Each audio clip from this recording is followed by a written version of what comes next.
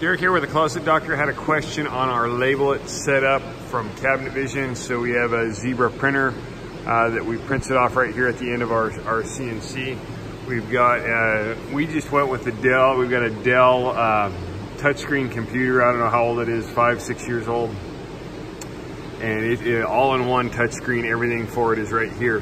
The big question on it was the label orientation. And so is what Cabinet Vision is how it's set up for us, and this might be unique to the six-sided machining post on the auto load machines, because my Cabinet Vision guy had never seen this before, but on each part you can see right here there is a dot. When we zoom in on it close up on the label, it's actually a clock. And so as we go from part to part, that clock sometimes where that location is changes.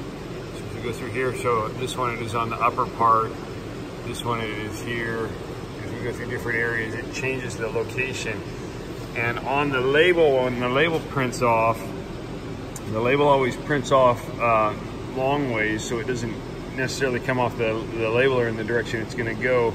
That little clock and dot, we orientate that with the part.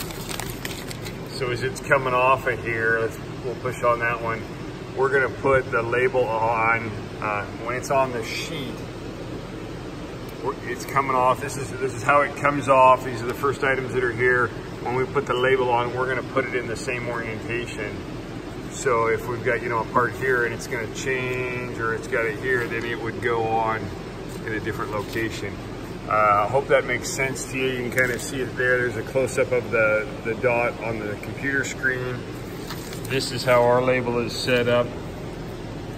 We've got the job name, the room that it's going in, the cabinet number, room number, banding, whether it's exterior or interior, and what goes on it, and the part name, what it is, the date, and actual sizes. So that's what's on ours. That's a 3x2 label, and I get those labels. Let me go over here, give you a card that's got it.